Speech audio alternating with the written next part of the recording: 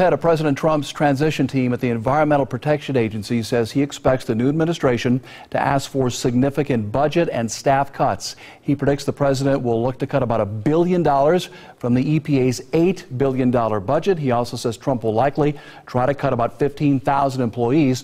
Right now, there is a temporary media blackout in place for that agency and a freeze on all contracts and grants.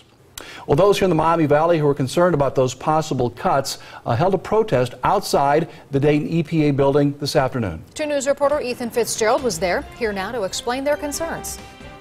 Protesters gathered outside of the Dayton EPA office in the Oregon district around noon. Despite some chilly temperatures, they made sure their voices were heard.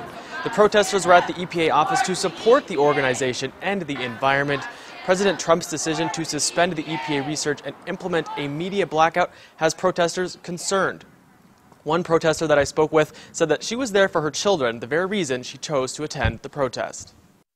I'm out here in front of the EPA to, protect my kids' future. I think climate change is one of the most real and pressing issues that, is affecting my kids' future. And I want them to know that I did everything in my power to fight for them and, fight for the environment, fight for our environment.